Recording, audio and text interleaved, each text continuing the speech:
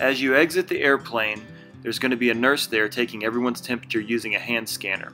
After you pass her, you're going to go down some stairs and enter the Customs and Passport Control Office. An officer will be there to direct you to what line to go into, or you're going to proceed to a booth and they're going to stamp your passport. After your passport is stamped, you're going to exit and go into the baggage pickup area. There are 2 belts feeding all your luggage off your flight.